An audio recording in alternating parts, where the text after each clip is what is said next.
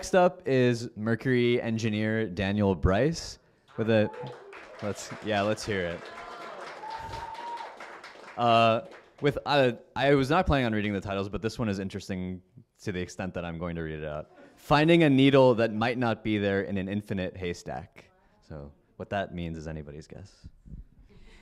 Hi, thank you for coming to the meetup, and it's an honor to speak with so many really brilliant and bright people. When you only have 5 minutes for a talk, you want to do something that appeals to like both equally Haskell, people who are new to Haskell, and people who are like seasoned hardcore Haskell veterans. So I'm going to tackle equality of functions in this talk.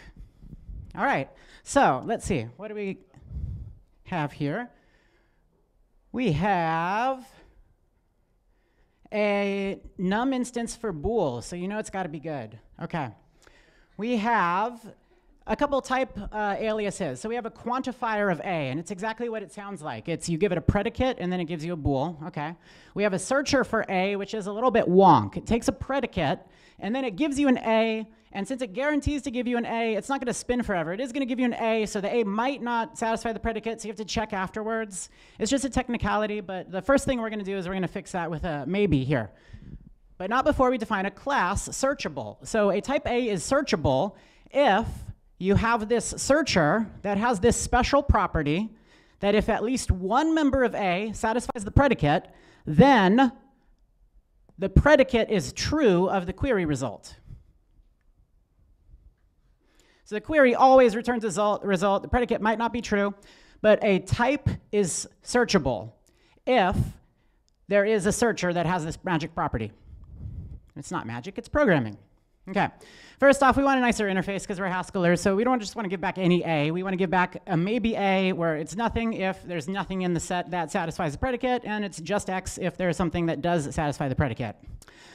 Now, if we have a searcher, we can define some quantifiers. So we can define exists, and it reads just like wonderful English. It's like not null search. Yeah, okay, there exists if, searching does not result in null. Okay, and then for all is not exists, not P, the normal kind of inversion thing. All right. Whew. All right. Here is an instance, and for purposes of time, I'm going to skip over, but you can see the kind of justification that this does satisfy the law. Query of P is simply P of true, and the reason it satisfies the law is like when you have those two knights at two different doors, and one lies all the time and one tells the truth. It's basically the same kind of logic, so this will show why this is a valid searcher.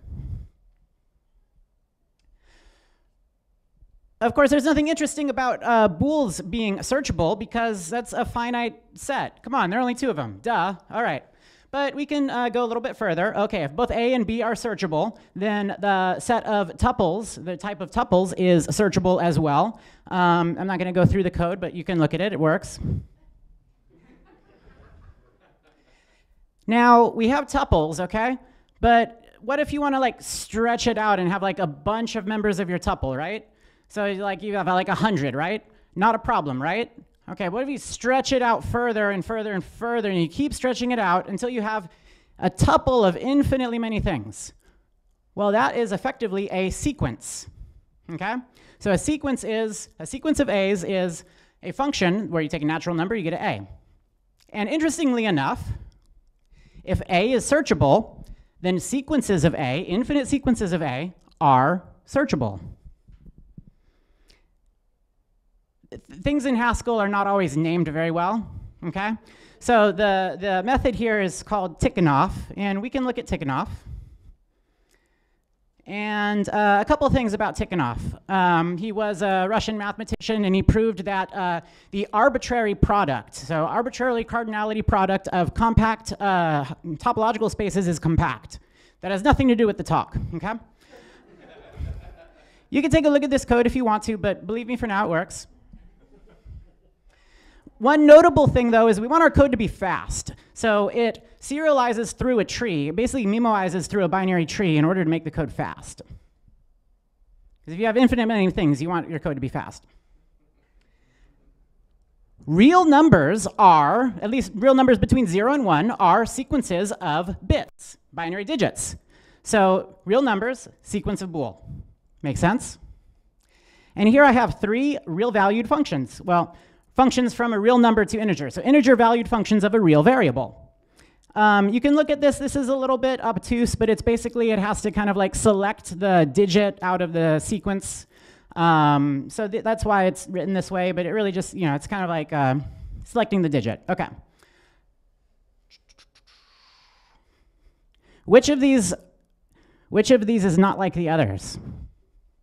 Why don't we ask the computer? So finally,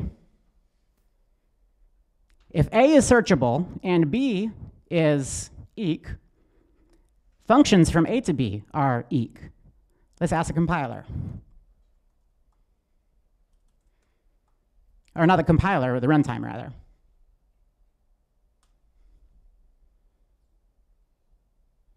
Okay, these are not the same. Surprised? Well, not really if you look at line 386 and 377.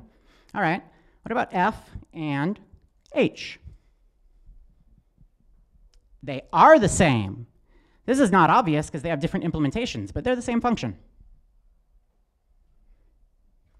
Maybe I'm pulling the wool over your head, so let's check. Maybe just comparing with H always returns true. Okay, well, if G and H are different, then we should be able to know where they differ. So let's see where they differ.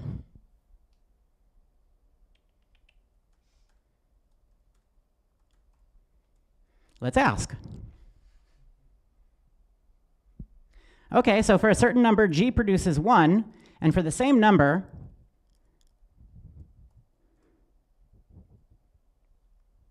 H produces 0. So they are different, and we found the place where they differ. Thank you for your attention.